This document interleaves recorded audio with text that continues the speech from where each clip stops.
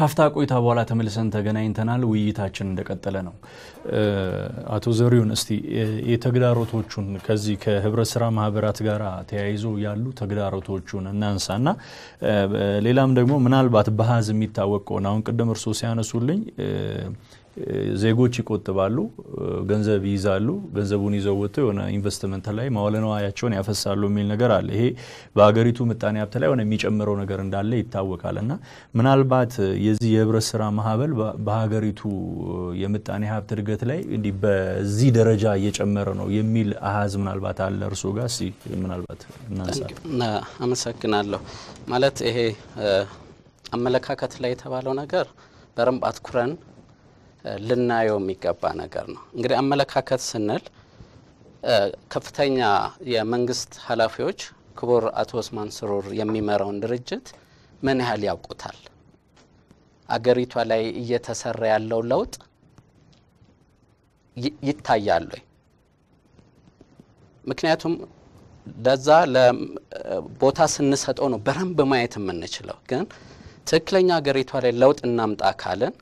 ህብረት ስራ ማህበራት ላይ መስራት አለብን አመለካከቱ ግን መቀየር አለበት ቀደም ያነሳው ለምሳሌ እኔ የምመራው ህብረት ስራ ማህበር ላይ 20,000 አባል አለ ስንል 5 ሰው ቢያስተዳድር 100,000 ሰው ያለበት ነው ልጆች ቁጣባ አለ በወር በአማካኝ 27-30 ሚሊዮን ብር ብድር እንሰጣለን ስንል ቢያንስ በየወሩ ከ100 ሰው በላይ የሥራ ዕድል እየፈጠረን ነው በትንሹ ነው ይሄንን የምናገረው በየወሩ ለ100 ሰህል የሥራ ዕድል ነው የምንፈጥረው በአብዛኛው አዲስ አበባ ላይ በተለይ የድሮ ነባር አካባቢዎች ላይ ፈረንሳይ ሌጋሲዮን ኮተቤ አስኮ ከፍተኛው ብድር እየሰጠን ቤት እየሰሩ እያከራዩ ገበያቸውን ያሳድጋሉ ባንክ ቢሄዱ ብር ያገኙ የትም ቦታ ቢሄዱ እኛ እስከ 1 ሚሊዮን ብር ለቤት ብድር እንሰጣለን ይሄን ማንንም አያየው ብዙዎቹ ከድህነት ወደ መካከለኛ ገቢ እየገቡ ያሉት በህብረት ስራ ማህበር ነው ህብረት ስራ ማህበራት የራሳቸውን ገንዘብ ቆጥበው የራሳቸውን ካፒታል ነው እየተበደሩ ያሉት እንደውም ከየትኛው ፋይናንስ ተቋም ወይም ከመንግስት ምንም የሚሰጣቸው ተቋም ብድር እንኳን የለምኛ አሁን ላይ ወደ ግማሽ ቢሊዮን ብር ነው ህብረት ስራ ማህበሩ የሚያንቀሳቅሰው ይሄ ሁሉ ሲሆን የእያንዳንዱ ግለሰብ ገንዘብ ነው ምንም አይነት የሌላ ፋይናንስ ተቋም ብድርም ሆነ ሰፖርት የለው ስለዚህ በዚህ ምክንያት እኛ 15 ፎቅ እንስራ ብለን መሬት ጠይቀን ተፈቅዶልን በቀድሞ ክቡር ከንቲባ ስራችንን በረምብ ስላዩት ስላመኑትበት ተፈቅዶልን እታች ያለው አስፈጻሚው ግን ህብረት ስራ አገራዊ ፋይዳ ያለው ነው የሚለው እንጂ እናንተ ያገራዊ ፋይዳ የሚለው ውስጥ አይደላችሁም ብሎ አንቀጽ ጠቅሶ ነው የከለከለን አዋጅ ይፈቅድልናል አቅሙ አለ እንደውም እኛ ምንድነው ያልነው አንሰጥም ብላችሁ ስጡን አለ ምክንያቱም መግዛት ስለምንችል 2-3 አመት ከመንጠብቅ በኢንፍሌሽኑ ከመንጎዳ ግን ሳንከለከል ብንገዛ ደግሞ ተጠያቂነት አለዋጁ ስለሚፈቅድልን ይሄ ከምን የመጣ ነው ያመለካከት ችግር ነው ህብረት ስራ ማህበራት ለዚች ሀገር መፍትሄ ናቸው ብሎ አለም ግን ሌላው የውጭ ተሞክሮ አለመኖር ነው ብዙዎቹ ይሄዳሉ ለምን ኬንያን ሄደን አናይ ለምን ሩዋንዳን ሄደን አናይ ሩዋንዳ ጋር የሩዋንዳን አንዱን ኮኦፐሬቲቭ ህብረት ስራ ማህበርን ብናይ በ5 ኪሎ ሜትር ራዲየስ አንድ ሳኮ አለ ህብረት ስራ አለ ሳኮ ማለት ህብረት ስራ ማለት ሴቪንግ ኤንድ ክሬዲት ኮኦፐሬቲቭ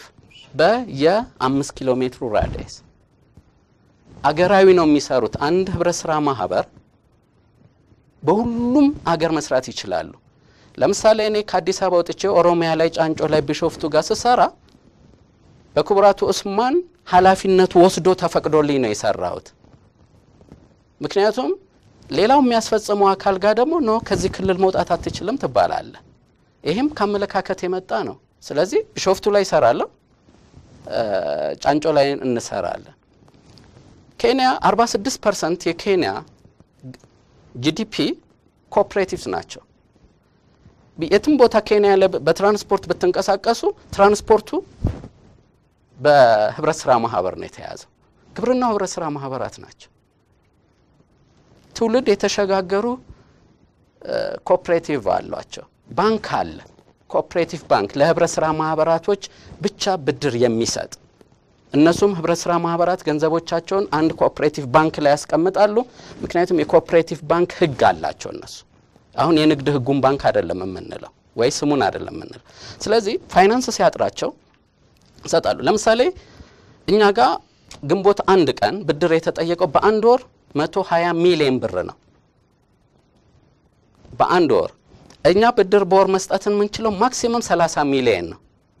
ስለዚህ ይሄ 120 ሚሊዮን ብር ብድር ለመስጠት 4 ወር አንድ አባላችን ይጠብቃል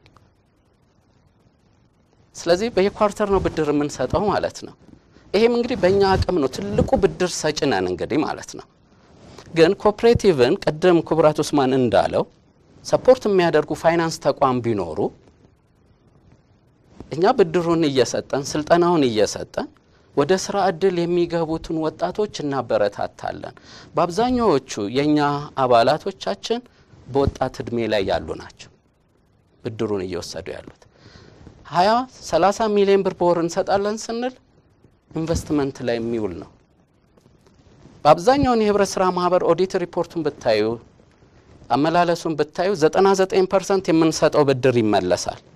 ይሄ እውነተኛ ነገር ነው ይሄንን ማን ነው የሚዘግበው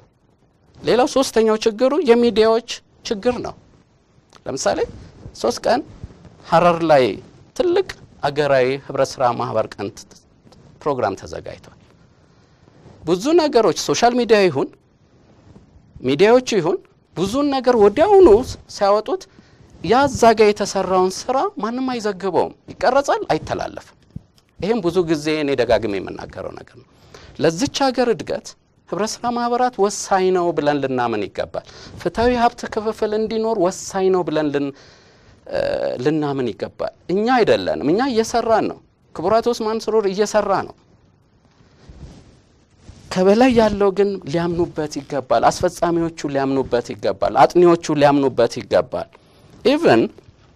እንግዲህ እስከማቆ ድረስ ባለኝ ዳታ ከ20 ቢሊዮን ብር አካባቢ የህብረት ስራ ማህበራቶች ቁጠባ ገንዘብ አለ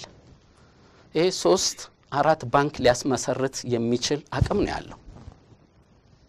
እነዚህ በሪፖርት ውስጥ ይካተታሉ ወይ እንግዲህ ከሱ ነው የምንጀምረው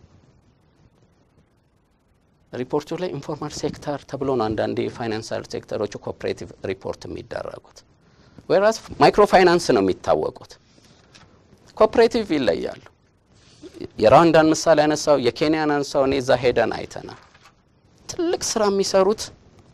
ህብረተሰቡ ጋር የሚደርሱት ኮኦፕሬቲቭ ናቸው ለምሳሌ የሃውሲንግ ኮኦፕሬቲቭ አለ ኬንያ መንግስት ቤት አይሰራ ቤት የሚሰራው ኮኦፕሬቲቭ ሰዎች ናቸው ፋይናንሱን ራሱ ፋይናንሻል ሴክተሩ ኮኦፕሬቲቭ ይሰጣሉ ሃውሲንግ ኮኦፕሬቲቭ ቤት ይገነባሉ እነዚህ ናቸው መሆን ያለበት መንግስት ፋይናንሱን ነው ሰፖርት ማድረግ ያለበት ሌላው እንምጣ አሁን ሀገራችን ላይ ቀሩ ጊዜ የምናየው እንጀራ ጀሶ ተገኘበት እንደዚህ ቅቤ ውስጥ እንደዚህ ሆነ ህብረት ስራ ማህበራቶች በረንብ ቢጠናከሩ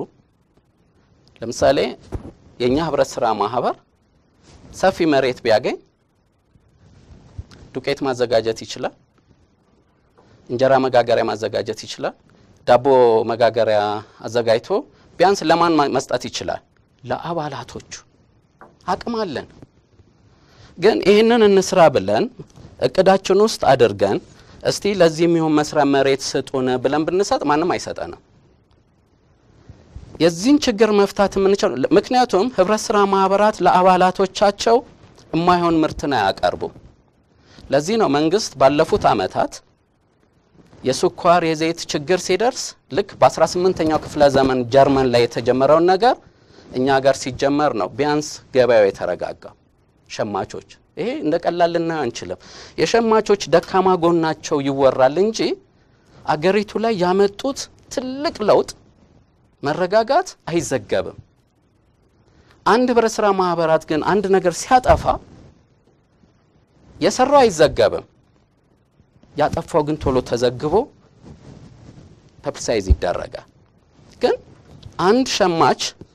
እዛ አካባቢ ላይ ስኳርን በተመጣጣኝ ዋጋ ሲያቀርብ ፍርኖ ዱቄት ሲያቀርብ ስጋ ሲያቀርብ ሽንኩርት ሲያቀርብ ለምሳሌ ቀደም ያነሳዋል ብዬ ነበር ኩብራት ኡስማን ገበያ ሽንኩርት በጣም ከአንድ ብር በታች ወርዶ ነጋዴዎች ደላሎች ገብተው አውርደውት የአዲስ አበባ ሸማቾች ሄደው በ4 ብር በ5 ብር 1 ብር ከ60 የተባለውን በ5 ብር ገዝተው ለአባላቶቻቸው ነው ያከፋፈሉት ያንን ነጋዴዎቹ ደላሎች ያወረዱትን ገበያ ማረጋጋት ላይም ሸማቾች ናቸው እየሰሩ የነበረው ህብረት ስራ ማህበራት ናቸው ብዙ ሊወራላቸው ብዙ ሊነገርላቸው የሚችለው ነገር ግን ሚዲያዎች አይሰሩትም አይዘግቡትም እንትንም የለው ፍላጎትም ያለም አይመስለኝም ስለዚህ መጀመሪያ አመለካከት መቀየር አለበት የውጭ ተሞክሮችን ከከፍተኛ አመራሮቹ ጀምረው ሊያዩ ይገባል እሺ አመሰግናለሁ ያው እንግዲህ ሚዲያ በተደጋጋሚ ተነስተዋል ኤልቲቪን እንደማይወክል ግን እግረ መንገድ ማንሳት ይቻላል ምክንያቱም ኤልቲቪ ሐረር ላይ በነበረው ተሸላሚ ነበር ልክ ነኝ አቶ አው ያው ኤልቲቪ እንግዲህ ዘንድሮ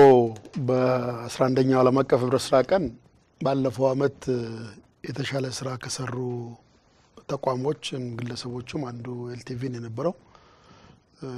ያው ኤልቲቪን ስንሸለም እውቅና ስንሰጥ አንጻራዊ ነው ምንም በነገር በሌለበት ያው የተሻለ ከሰሩት ውስጥ ቀዳሚው ኤልቲቪ ነው ኤልቲቪ ግን በቂ ስራ ሰርቷል ብለን አይደለም እኛ ምን ሸልመው ያ በቃ ነው ወደፊትም አሳይመንቱን አሁን ከሌሎቹ የተሻለ ፈጽሟል ወደፊት ደግሞ ከዚህ በላይ ይፈጽማል የሚል ነው መልክቱ የሸለምነውና ማለት እውቅና የሰጠነው ስለዚህ ኤልቲቪ ጀምራቸው ነገሮች አሉ ወደፊት ከዚህ በላይ ተጠናክሮ ይቀጥላል ብለን እናስባለን ዛሬም እንግዲህ ድምጻችን እንዲሰማ ያያረጋ ያለው ነገር አንዱ የዛ አካል ነው ብለን እንወስዳለን ይሄን ሲሰማ ማለት ፊለር ስቶሪ ብቻ ሳይሆን እኛ ከሚዲያ ምን ተጠብቀው ሰክሰስ ስቶሪ ምን አለ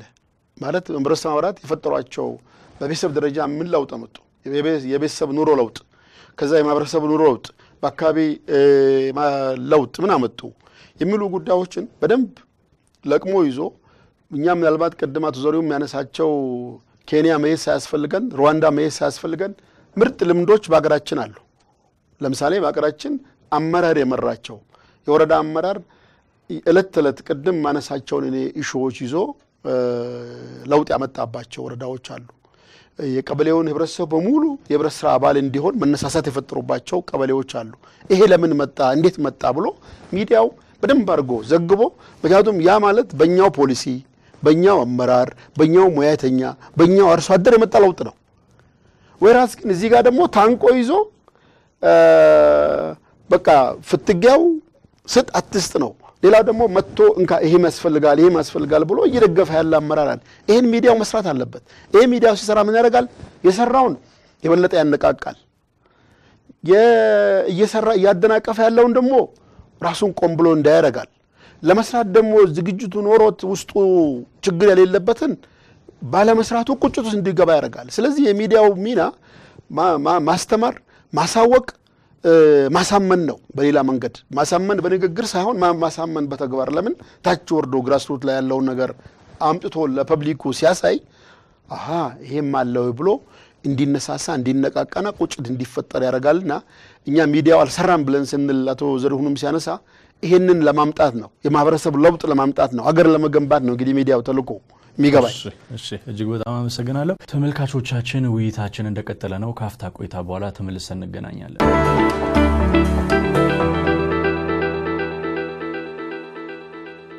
ካፍታ ቆይታ በኋላ ተመልሰን ተገናኝተናል ውይይታችን እንደቀጠለ ነው እንግዲህ እንደ ተግዳሮቶች ሊነሱ የሚችሉ በጣም በርካታ ነገሮች እንዳሉ ቀደም አቶ ዘሪሁንም አንስተዋል አቶ ኡስማንም በተወሰነ መልኩ ያነሷቸው ነገሮች አሉ የግንዛቤ እጥረት ብለናል ሌላ ግን እንዲሁ አሁን ስለተሳካላቸው የህብረት ስራ ማህበራትም አወራን አዋጭ አንዱ የተሳካለት ስለሆነ ማነሳን እንጂ ያልተሳካላቸው ደግሞ እንዳሉ የሚታወቃል ለምሳሌ እዛ ውስጥ ምንድነው ችግር የነበረው ተብሎ ሲነሳ በህብረት ስራ ማህበራት ውስጥ ያሉ ይሄ የሚመሩት ያመራር ችግር ራሱ በልምድ አይነት ስለሆነ በሙያ የተደገፈ አለመሆኑ እንዲህ አይነት ነገሮች እንደነበረ አንዳንድ ነገሮችን አይቻለው ከተጠያቂነት ጋር የተያዙ ጉዳዮች እንዳሉ ለምሳሌ የሙስና ምዝበራዎች እንደነበሩ አንዳንዶች ውስጥ እንዳሉ ይነገራል አባላቱ የሚፈልጉትን ለይቶ አለማወቅ ለማድረስም ይሄም ችግር እንደነበረ የሚነሱ ነገሮች ናቸው እስቲ ዶክተር እርሶ ጋር ልምጣና እንግዲህ እርሶ ጋር ስመጣ ከስራ አጥነት አንፃርና ይሄ ስራ ፈጠራ ከሚለው አንፃር ነው ምናነሳው የህብረት ስራ ማህበራት ስራን ከመፍጠር አንፃር እንደ አንድ ብሎን ሊታይ የሚችል ነገር ነው ሁሉን አቀፍ ናቸው ብለን ላንል እንችላለን አንድ ሀገር ላይ ስራ ተፈጠረ ወጣቱ ስራ አገኘ ህብረተሰብ ስራ አገኘ ብለን ስንል የብዙ ነገር ርብርብ ወይም ድምር ውጤት እንደሆነ መታሰብ ይችላልና እስቲ ግን ቀደም ያነሱትና ያልቋጩት አንድ ጉዳይ አለ ከዚህ ከስራ ፈጠራ ጋር እኔ ግን አንድ ነገር እሱን ይቀጥሉልኛል አንድ ነገር ልጨምርበት ይሄ አመለካከት ላይ የሚል ነገር ተነስቷል አሁን ለምሳሌ ወጣቱ ስራ መፍጠር አለብኝ በቃ የራሴ አለቃ መሆን ፈልጋለሁ ብሎ ቢያስብ ትክክል ነው ነገር ግን የራሱ አለቃ ለመሆን እንዲሁ ከባዶ መነሳት ይችላል መንገዶች ምንድናቸው የራሱ አለቃ ሊሆን የሚችልበት እስቲ እሱ ላይ እንነጋገር በጣም ጥሩ ጥያቄ ነው እኔም ይሄን አጋጣሚ ማግኘቴን በጣም ደስ ብሎኛል ምክንያቱም በዚህ አጋጣሚ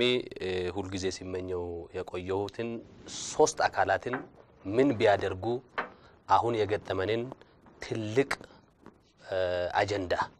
የስራ አጥነት ጉዳይን ልናስተካክል እንችላለን የሚለውንም ውስጥ ስለሚይዝ አሁን ቅድም ያልከውንም ይመልሳል ብዬ ስለማስብ ነው ከዛ ሲጀምር አሁን አንድ እኔ ከህብረት ስራ ማህበራት ጋር ታይዞ የተነሳ ትኩረት ማግኘት አለበት ብሎ ሲያነሱ ነው የነበረው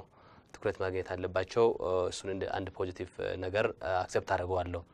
ግን እኔ አሁን ከዚህ በላይ አሁንም ትኩረት ማግኘት አለበት ብዬ የማስበው ይሄን ጉዳይ እንድንወያይ ያደረገው ችግር አለ ማለት ነው ትልቁ ችግር እሱ ስራ አጥነት ነው ይሄን ለመቅረፍ አንዱ ተቋም የህብረት ስራ ማህበር አንዱ ነው ብለን እንውሰድ ስለዚህ የኛ ፎከስ መሆን ያለበት እኔ ደግሞ ሚለው ይሄን የሚሰማ አካል ትኩረት ማድረግ ያለበት እንደ ማዕበል ሊበላን የተዘጋጀ የስራ አጥነትን ጉዳይ ትልቅ ትኩረት መስጠት አለበት የሚል ፖይንት አስቀምጬ ነው የምጀምረው ያን ለማስተካከል ደግሞ ቅድም እንዳልኩት ሶስት አካላት ቢያደርጉ ጥሩ ነው የሚል ወይም ቢሄቨር ደረጃ ወይም በአመለካከት ደረጃ ወይም በባህሪ ደረጃ መለወጥ አለበት ብዬ የማስበው በስራአቱ ክፍል ምን መሆን አለበት በገቨርኒንግ ቦዲስ ምን መሆን አለበት በሶሳይቲ በኩል ምን መደረግ አለበት የሚለውንም ጭምር በሚመልስ መልኩ መጀመሪያ ላይ አቅጣጫውን ሳላስቀምጥ ስራ አጥነትን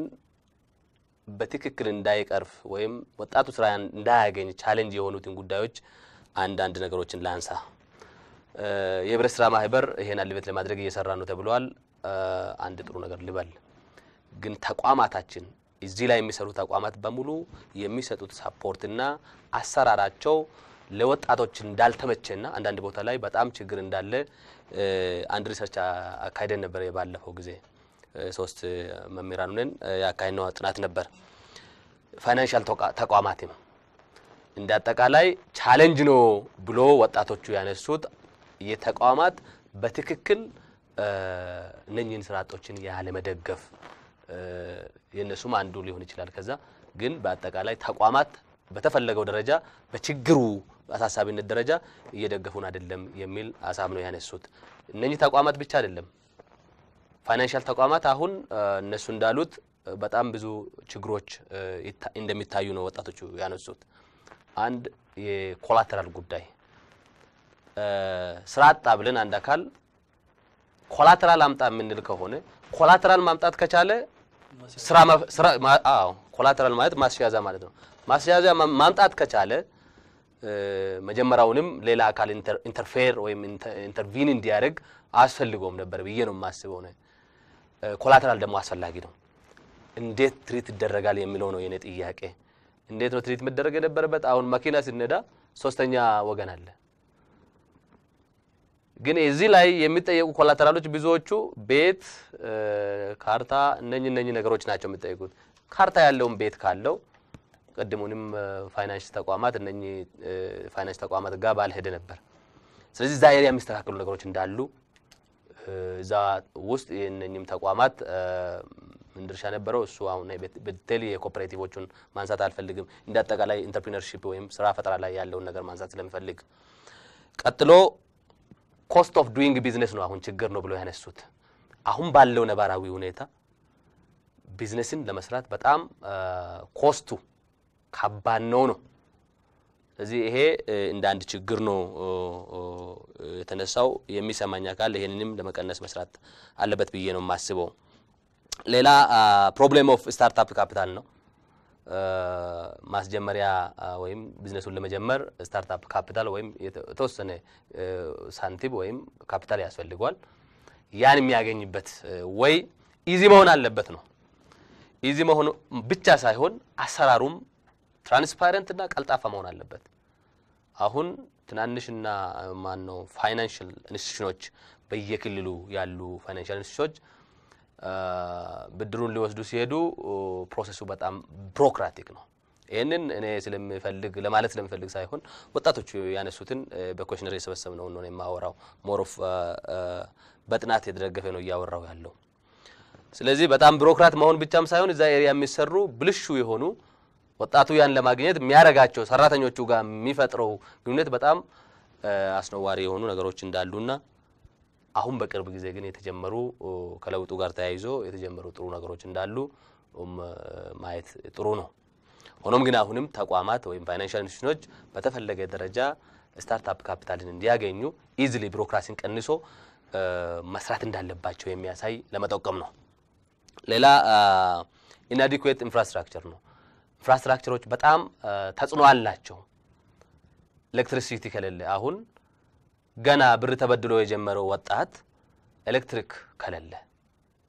ፓወር ካላገኘ መንገድ ከሌለ ብቻም ሳይሆን ሎኬሽንም አለ ለነኚህ ተቋማት የሚሰጠው ሎኬሽን ለምሳሌ አሁን ዛሬ አደራጅተው ወጣቱን ጀርባ ላይ ካስቀመጥከው ገበያ ማይ ቢኮዝ ቢዝነስ ውስጥ ሎኬሽን አድቫንቴጅ አለ አሁን ለምሳሌ 4 ኪሎ ላይ ያለውና ወደዚህ ወደ ጫፍ ላይ ያለው ቦታ ለቢዝነስ አንድ አይደለም ዛ ኤሪያ ላይም እንደ ችግር ነው ወጣቶቹ የሚያነሱት ስለዚህ ኢንፍራስትራክቸር በጣም አስፈላጊ ነው እዚህ ላይ የተረሳው ኢንፍራስትራክቸር ላይ የዘመኑ ኢንፍራስትራክቸር ኢንተርኔት ሁሉም ቦታ አለ መድረስ ምክንያቱም አሁን አዲሱ ኢመርጂንግ ቢዝነስ የኤሌክትሮኒክ ቢዝነስ ነው ወይም ኦንላይን ቢዝነስ ነው እነኚህ ኦንላይን ቢዝነሶች ወይም ኦንላይን የሚሰሩ የቢዝነስ ስራዎች ኢንተርኔት በሌለበት አይሰሩ ስለዚህ ኢንፍራስትራክቸርን ስናነሳ ከመንገድ ከመብራት እስከ ኢንተርኔት ነው ምናወራው ስለዚህ ኢንፍራስትራክቸሮች በትክክል አለመኖራቸው እንደ ቻሌንጅ ነው ወጣቶቹ የሚያነሱት ሌላ እንደ ቻሌንጅ የሚያነሱት ካፓሲቲ ነው ትሬኒንጉን ነው የሌላቸው ሀገራችን ውስጥ የነበረው እኔም እንደማቀው የዩኒቨርሲቲ ትምህርት ኢንተርፕሪነርሺፕን እናስተምራለን ግን ኮርሱን ለመጨረስ ያህልና ኮንሰፕቱን ለማስያዝ ብቻ የምንሰጠው ትምህርት ነው ይሄ መቀየር አለበት ነው ትሬኒንጉ ጥሩ የሆነ ኮምፒተንሲ ወይም ብቃትን አጎናጽፍም ነው ይሄ ማለት ኮምፒተንሲ ቤዝድ ትሬኒንግ ሲስተም ያስፈልገናል ማለት ነው ኮምፒተንሲ ቤዝድ ይሄንን ባይ ዘ ዌይ ጥሩ ጅማሮ ነው በየ እንደ ኢትዮጵያ መንግስት ላመስግን የሚፈልገው ኢትዮጵያን ኢንተርፕሪነር ዴቨሎፕመንት ሴንተር የሚል አሁን የተጀመረው ተቋም አለ UNDP ነው መሰለኝ የሚመራው እንትኑን ፕሮጀክቱ ራን የሚያደርገው የተጀመረው ነገር በጣም ኢንተረስቲንግ ነው በየ በዚህ አጋጣሚ ይሄን ተቋም ታንኪዩ ማለት ፈልጋለሁ መንግስት ደግሞ ያን ተቋም በደንብ እስከ ቀበሌ አወርዶ ቴክኒካኛ ትሬኒንጉ ምን ላይ ነው የሚሰራው ቢሄቪየር ላይ ነው ምን አይነት ቢሄቪየር ለማምጣት እሱን መጨረሻ ላይ ወጣቱ ሊገነባው የሚገባም ቢሄቪየሮችን ጠቃስ ማድረግ ፈልጋለሁ አላ ላይ አሁንም ቢሆን ተቋማት ትክክለኛ ኮምፒተንስን የሚሰጡ ተቋማት አለ መሆናቸው እንደ ቻሌንጅ ስለተነሳ ብቻ ላነሳው ነው ሌላ ተግዳሮት በወጣቱ በኩል ያለው ሰልፍ ኮንፊደንስ ነው ስራ ፈጥረ ሰክሰስ ስቶሪዎችን አንብቦ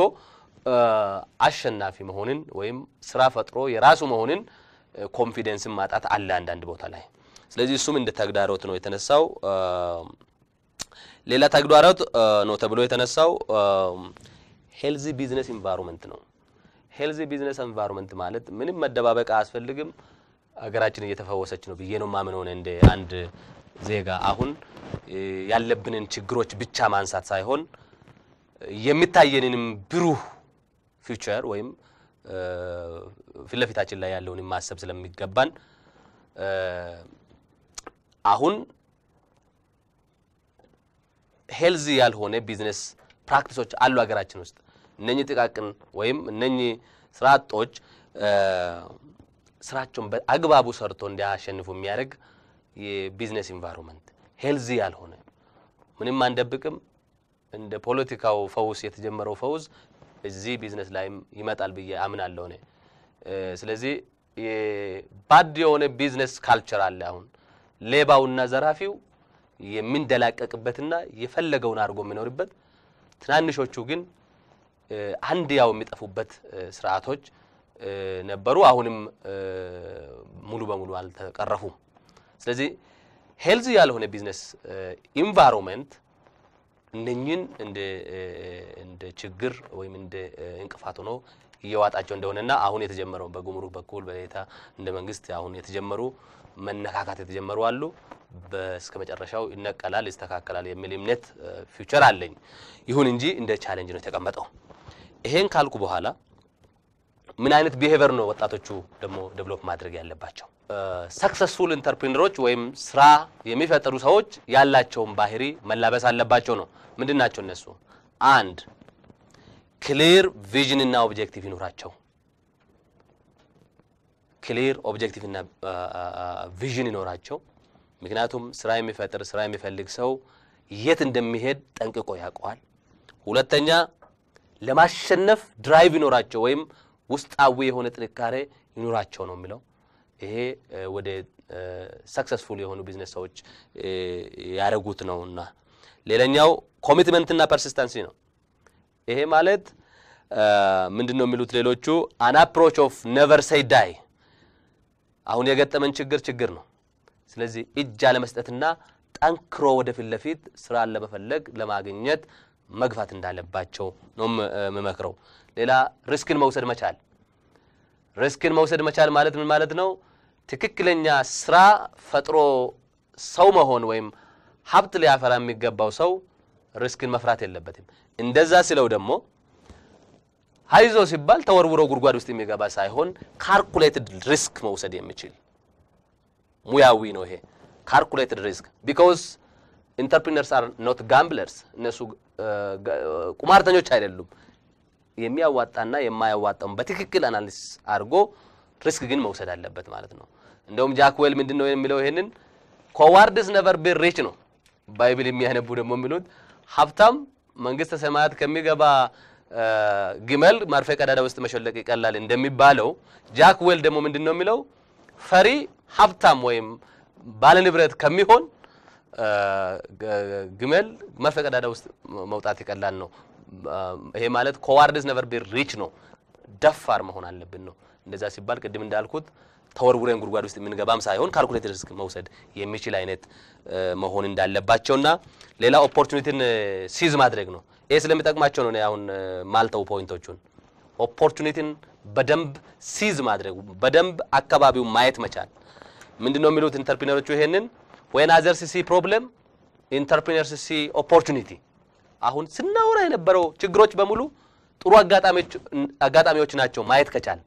ለምሳሌ አንድ ይሄ ጥሩ ኤግዛምፕል አይደለም ብዙ ጊዜ የምንነሳው ግን ላንሳው ሌማን ኤግዛምፕል ነው ኤግዛምፕሉ ግን ላንሳው ለኛ ሰው መሞት ችግር ነው አይደል ለስራ ፈጣሪዎች ግን ሰው መሞት አይደለም የነሱ ዋና አጀንዳው ሰው ሲሞት የሬሳ ሳጥን መስራት ነው ስለዚህ የፈለከውን ችግር አንሳልኝ አሁን ለምሳሌ አሁን ብዙ ሰራተኛ ተቀጥሮ ወደ ገጠር አገራችን ሲሄድ ሻይና ቡና የሌለበት ቦታ እኮ ነው የተቀጠርኩት ይላል ይሄ ችግር ነው አይደል ከዚህ ጎን ፖዚቲቭ የሆነ ነገር አለ ምንድነው ማለት ነው በትርፍ ጊዜው ሻራ ወጥሮ ቡናና ሻይን መስራት ይችላል ማለት ነው ስለዚህ ኢንተርፕሪነሮች ችግር ብቻ አይደለም የሚያዩት ከሱ ጀርባ ያለው አጋጣሚዎች ጥሩ አጋጣሚዎችን ማየት ይችላሉ ማለት ነው ስለዚህ አይናችን እንዲከፈት በርግጥ ይሄ በጸሎት አይሆንም አሁን ባልኩት ስነ ምግባር ነው የሚሆነው ቀጥሎ ያለው ፕላኒንግ ነው የማያቅድ ሰው መጨረስ አይችልም ውጤታማም ሊሆን አይችልም እቅድ የሌለ ሰው ደግሞ የትም መሄድ አይችልም ስለዚህ እቅድ ሊኖራቸው ይገባል መጨረሻ ላይ እንደ መጨረሻ ባነሳው ኢንዲፔንደንሲ ነው። ኢንዲፔንደንሲ ማለት ሙያዊ ስለሆነ ብቻ አይደለም ማነሳው። የራስ ያለቃ የምትሆነው ስትቀጠር አይደለም። የራስ ያለቃ የምትሆነው የራስ ቢዝነስ ስትፈጥር ነው። ይኸው ሰው ሲያዝና አንተ ስታዘው ምን ያህል ዲፈረንስ እንዳለው ይሄንን ለማድረግ ደግሞ ብዙ አጋጣሚዎች አሁን አሉ ብዬ ነው ማስበው። እነኚህን አጋጣሚዎች በደንብ መጠቀም ነው። ይሄ ለወጣቶቻችን የሚሰጠው ምክር ነው። ጊዜ ካለኝ ለመንግስት ምክር አለኝ፣ ለህዝቡ ምክር አለኝ። ለህዝቡ አንድ ፖይንት ነው ያለኝ፣ ለመንግስትም አለኝ ነው ምክር። እስቲ አንዳንዱን ይጨርሷት። ለህዝብ አሁን የገጠመን ችግር በጣም ትልቅ ችግር ነው ብዬ ነው የምጀምረው። አሁንም ህዝቡ ለወጣቱና ለልጆቹ የሚሆን ጥሬ ቋጥሮ ስራ እንዲጀምር ማበረታታት፣ ሞራላዊ ድጋፍ ሊሰጥ ይገባል። መንግስት ደግሞ አንድ የቢዝነስ ካልቸሩን ጤናማ ማድረግና አጭበርባሪዎችን በትክክል ማስተካከል አለበት፣ መቀጠል አለበት። አሁን የጀመረው ነው የሚለው። ሌላኛው ፖይንት ለመንግስት የሚጨምረው ፕሮቫይድ ትሬኒንግ እና ኢንስቲትዩሽኖችን አጠናክር ነው። አሁን እንደ ኢዲሲ ያሉት ወይም ኢትዮጵያን ኢንተርፕሪናል ዴቨሎፕመንት ሴንተር እስከ ቀበሌ ድረስ አደራጁ ነው የሚለው። ኮምፒተንሲ ቤዝ ትሬኒንግ እየሰጡ መሆናቸውን ስላየው ነው። እንደነኛ ተቋማትን ማደራጀት፣ ፋይናንሻል ኢንስቲትዩሽኖችንም ኢዚ የሆነ ፕሮሰስ እንዲያደርጉ መግፋት። ይሄ ካልሆነ ፊት ለፊታችን በጣም እኛ አስበን የማናቀው ቬሪ አስቶኒሺንግ የሆነ ኢንቫይሮንመንት እንደሚሆን ስለሚሰጋ እንደ አንድ ሰው ማሪያ እኔ መንግስት እንጂ አይደለም አሁን ማወራው እንደ ኢንተርፕሪነርሺፕ ባለሙያና እንደ ወጣቶች ኮንሰርን ሳስበው ፊት ለፊታችን ያለው ከባድ ነው። ከሰራን እናሸንፋለን። እጅግ በጣም አመሰግናለሁ። ትንሽ ዶክተርም ባነሳው ላይ ትንሽ መጨመራው እንግዲህ አንደኛው ያመለካከት ወይም ህብረት ስራ ማህበራት እርግጠኛ ነኝ ጥናት ውስጥ አልተካተቱምና ይሄንንም ፕሮግራም ለሚያዩ እኛ ጋር አሁን በደብዳቤ የሚሰጥ ዋስትና ብቻ እስከ 50 ሺህ ብር ብድር እንሰጣለን። አንድ ሰው የ5 ሺህ ብር ደሞዝተኛ ብቻ አምጥቶ ምንም አይነት ሌላ ኮላተራል አይጠየቅም። አንድ ደሞ ካባል ውስጥ ቁጣባ ያለው ሰው ኖሮት አንድ ደሞ የ5 ሺህ ብር ደሞዝተኛ ካመጣ ደሞ እስከ 100 ሺህ ብር ብድር እንሰጣለን። ትልቁ ነገር ግን እኔ መንግስትም ሁሉም ማመን ያለበት ትንሽ ነገር ለዘራ ሰው ነው መጨመር ያለበት። ወጣቶች ቀን ስራም ሰርተው ይሁን ተሸክመውም ይሁን መቆጠብ መጀመር አለባቸው። ባጠረ ነገር ላይ ነው መጨመር ያለበት። ሙሉ ለሙሉ ፋይናንስ ማድረግ እኔ ተገቢ ነው ብያ 100% ፋይናንስ እናት ማሰጥ እንኳን መንግስት የልጅ ድርሻ አለ። ልጅ ተላልኮ ነው ቤቱ እንኳን የሚበላው። እኔ ሳድቅ ተላልኬ የሆነ ነገር ሰርቼ ነው ድርሻ ነበረ። ወጣቶችም ከመንግስት ጋር እኔ ኒጆ ላይ ነው ሰሰራ የነበረው። ይሄን ማህበር ስመሰርት ችግሩን አይቼ ነው ቀደም እንዳለው ዶክተር ጥሩ ኦፖርቹኒቲን ተጠቅሜ ነው ይሄን ችግር እንዴት ነው መፈታው ሰዎችን አሰባስበን ማህበር መሰረተ። ስለዚህ እኛ የስራ አጥንም ሰራተኛም ስንቀጠር ምንድነው የምናደርገው 0 አመት 3 ወር ቮለንቲር ሆኖ 1500 ብር 1500 ብር የመጓጓዣ እየተከፈላቸው ለ3 ወር ይሰራሉ። ከዛ በኋላ የተመደቡበት ቦታ ሪኮመንድ ሲደረጉ እነሱን ደግሞ ጥሩ ነው ብለን እንቀጥራለን። በአብዛኛው 70% ሴቶች ናቸው። አሁን ካሉን 76 ሰራተኛ በአብዛኛው ቮለንቲር ሆነው ሰርተው የተቀጠሩ ናቸው። ቶፕ ሌቨል ላይ ካሉት በስተቀር ልምድ ከመንፈልገው በስተቀር። ስለዚህ ህብረት ስራ ማህበራት እነዚህን እኛ ጋር ብቻ አይደለም ይሄንን ይያልና በአብዛኛዎቹ አንደኛ ቅድሚያ ለአባላቶቻቸው ባለቤትነትን ስለምንፈጥር። ስለዚህ ህብረት ስራ ማህበራት በረምብ ከተጠናከሩ ድጋፍ ካገኙ ይሄንን የስራ አጥን ብድሩንም ስለሚከታተሉ ስልጣና እንሰጣለን። ይሄ ቤዚክ ቢዝነስ ስኪል ትሬኒንግ እንሰጣለን። እሱን ከሰጠናቸው በኋላ ብድሩን እንዴት መመለስ እንዳለባቸው ምን ላይ ማዋል እንዳለባቸው በባለሙያ የተደገፈኛ በየ15 ቀኑ ስልጣና አለ። ስለዚህ አብረን ከሰራን ትኩረት ከሰሰጣ አሁን ዶክተርንም ያቀረበውን ስጋት እኛም ያሳስበናል፣ እኔም እንደ ሀገር ያሳስበናል፣ መፍታት እንችላለን። ይሄን ደግሞ ጥሩ ኦፖርቹኒቲ ደግሞ መጠቀም አለብን። ስንጠቀም ግን ህብረት ስራ ማህበራት ማግኘት የሚገባቸው ድጋፍ በፊታው መንግስት ከፍተኛ ለአነስተኛና ጥቃቅን ላይ ከፍተኛ ስራ ተሰርቷል። ሚዲያው ገዘግቦታል መንግስት ሰርቷል ልክ እሱ ላይ የተደረገውን አሁንም ድጋፍ ቢደረግልን አሁንም ከተሰራው በላይ በተለይ እኛ ሁሉ ጊዜ ሄዳችሁ ጥናቱን በታይ ከ2007 ወደዚህ ያሉን ህብረት ስራ ማህበር እንደ ሀገር በፊት ስንት ላይ ነበሩ ቁጥራቸው አቅማቸው ስንት ነበረ ኤግዚቢሽኑ ባዛሩ የሚቻለውን ተሰርቷል አሁን ያልናትን ደግሞ ቢጨመርበት 80% ያዝነውን ገጠሩንም ተደራሽ መሆን እንችላለን ግብርናውን በኮኦፐሬቲቭ መስራት እንችላለን ፋይናንሱን በኮኦፐሬቲቭ መስራት እንችላለን ቀጥለን ደግሞ ፖሊሲዎቹን ደግሞ በረምብ እንዲወጡና ይሄ ኮኦፐሬቲቭ ባንክ የሚባለው ትክክለኛው ለካውን ኦሮሚያ ኮኦፐሬቲቭ ባንክ እኮ መነሻው አሁን ያለው ባንክ ይሆናል ተብሎ አይደለም ጋሻይሌ ሲጀመሩት እነ ኬንያ ጋር የነበሩት እነ ራቦ ባንክ ሆላንድ ኒዘርላንድ ያሉትን አይነት ባንክ ለመመስረት ነበር ቀጥታ ለገበሬው የሚያበድር ላለው የሚጨምር አይደለም ለገበሬው ቀጥታ የሚያበድር ባንክ እንዲሆን ነው አላማው እኛም አላማችን አሁን እሱ ነው ስለዚህ ይሄ ድጋፍ ከተደረገ ችግሩን አብረ መፍታት እንችላለን እሺ እጅግ በጣም አመሰግናለሁ አቶ ኡስማን ለርሶልስቶት የመጨረሻውን እድል እንደ መፍትሄ የሚያነሱትን መንግስት ማድረግ ያለበት የህብረት ስራ ውስጥ ያሉ ተቋማቶች ማድረግ ያለባቸው ከወጣቶችም አንፃር ከህብረተሰቡም አንፃር ምን ይጠበቃል መልካም እንግዲህ እኔ ህብረት ስራ ማህበራት ያው ለሀገር ግንባታ ስንል ምናልባት ለኛ ብቻ እንዳይመስለን በዳበረ የነጻ ገበያ ስርዓት ውስጥ ያደጉ ሀገሮች የነ ጀርመንን የነ ሆላንድን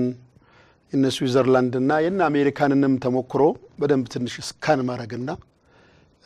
ህብረት ስራ ሲባል ሲምቦሎ ባላደገ ኢኮኖሚ ስርዓት ውስጥ ብቻ ሳይሆን በዳበረ የነጻ ገበያ ስርዓት ውስጥም ሚናቸው ከፍ ያለ መሆኑን በደንብ ግንዛቤ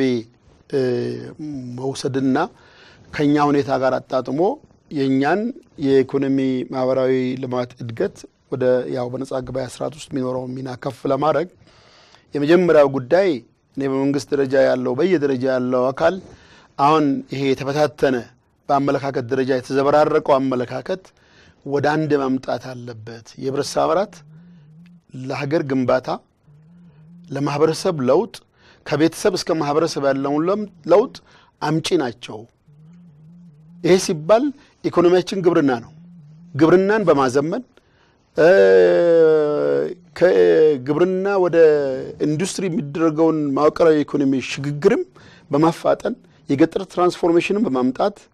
በፋይናንስ ሴክተሩ የሚታዩ እዚህም እዛም ያሉ ማነቆች መፍቻ ቁልፍ አማራጭ መሳሪያ ናቸው ብቸኛ አይደሉም በኔ ብቸኛ ናቸው ያልኩ አይደለም አማራጭ መሳሪያ ናቸው የሥራ ዕድል በመፍጠር የማይተካ ሚና አላቸው የሚለው ጉዳይ በአመለካከት ደረጃ መያዝ አለበት አሁን እዚህም እዛም የሚታዩ የተበታተነ የአመለካከት ክፍተት አለ ከክልል ከአመራር የሚታይ ይሄ ወደ አንድ መምጣት አለበት ይሄን ደግሞ አት ሃይ ሌቨል ያለው ሊደርሺፕ ይዞ ይሄን እንዲስተካከል መስራት አለበት የሚል አስተያየት አለ መንግስት ምን ማድረግ አለበት ከተባለ ቀጥሎ ይሄንን የሚመራ ተቋም አሁን በአገራችን ያለው ህብረት ስራ ማህበራት በቁጥር በጣም አድገዋል ቁጥራቸው ብቻ አይደለም የሚሰማሩበት የሥራ መስክም ሰፍቷል ማለት የቁጥራቸው ሰፊ ሆኗል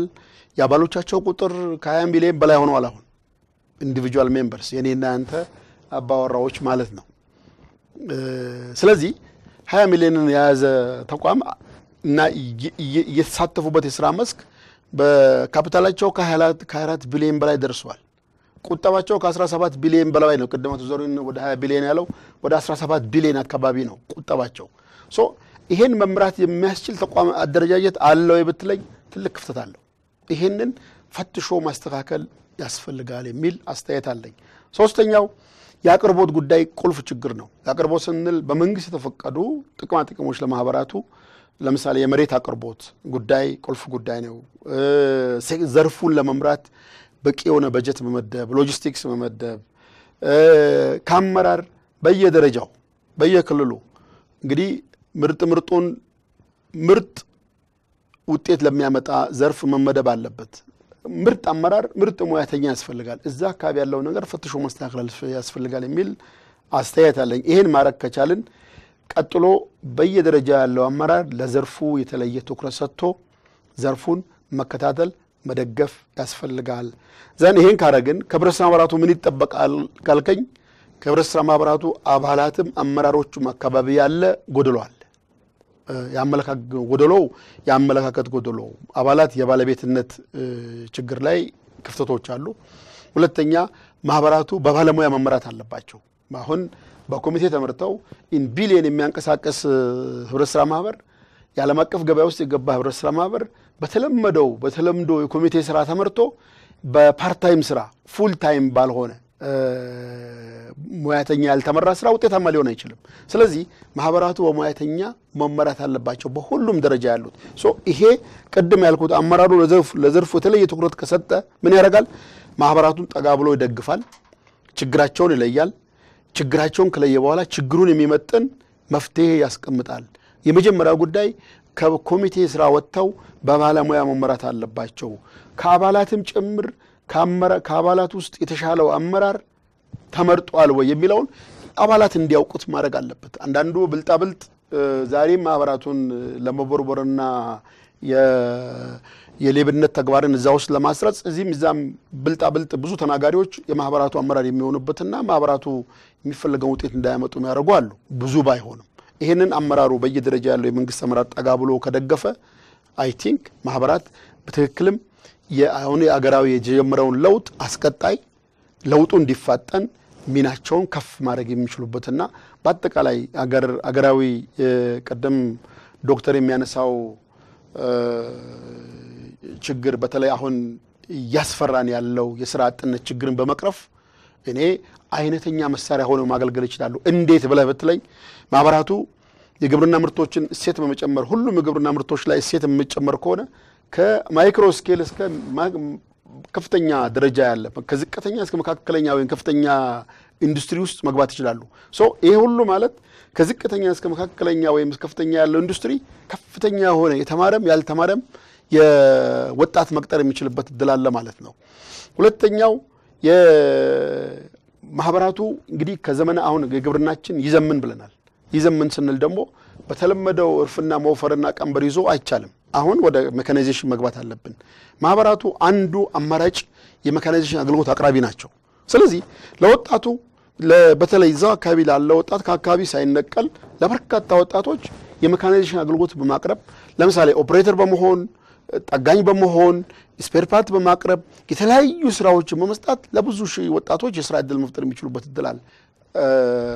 እንደ ሀገር የተጀመረውን ሀገራዊ ለውጥ ሀገራዊ ሰላም ግንባታ በዘላቂነት ከማረጋገጥ አንፃር የህብረት ስራ ማህበራት ሚና ከፍ ማድረግ የሚቻልበት ዕድል አለ ይሄን ዕድል ግን ሁሉም አውቆ ልንጠቀመው ይገባል ይሄ ጉዳይ የአንድ የህብረት ስራ ሴክተር አደራጅ ጉዳይ አይደለም ወይ የህዝራጆቹ ጉዳይ አይደለም የመንግስቱ ጉዳይ ነው የህዝብ ጉዳይ ነው የሚል ኢቭን የሚዲያም ጉዳይ ነው ብለን ስንል ሚዲያው ያሉ ምርጥ ልምዶችን ህዝቡ እንዲያውቃቸው ማድረግ አለበት ያነሳሳል ያሉ ጎደሎችን ህዝቡ እንዲያውቃቸው ማድረግ አለበት ማለት መንግስት ወይም አደራጁ ነቃ እንዲል ያግዛል የሚል አስተያየት አለኝ አመሰግናለሁ እሺ እጅግ በጣም አመሰግናለሁ እንግዲህ ተከበራችሁ ተመልካቾቻችን ለዛሬ ያዝነው ውይይት ይህን ይመስል ነበር የህብረት ስራ ማህበራት